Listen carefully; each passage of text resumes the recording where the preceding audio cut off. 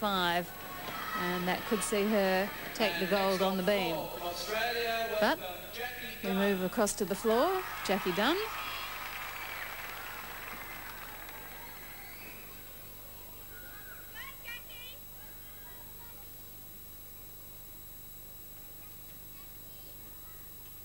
As I said before, Jacqui's just coming back from a sickness and still getting her full fitness on this apparatus.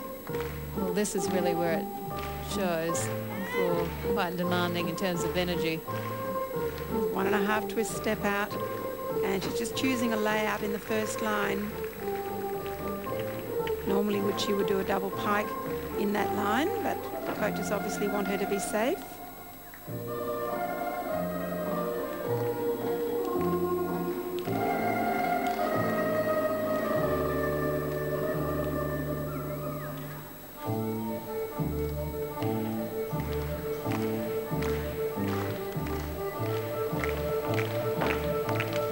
Second line, a 2.5 twist, stumbling a little bit to the side.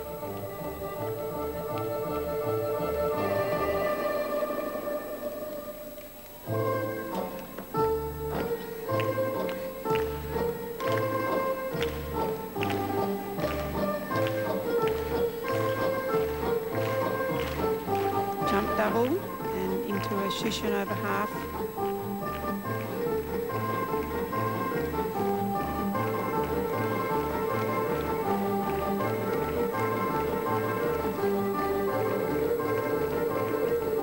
Finishing with a layout.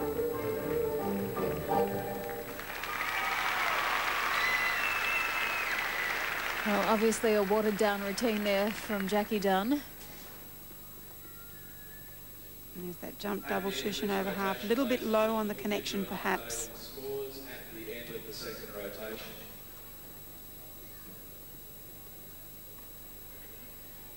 And the last line, just a layout. Well, still pretty good score, an 8.875. Better than Tam Lee, which is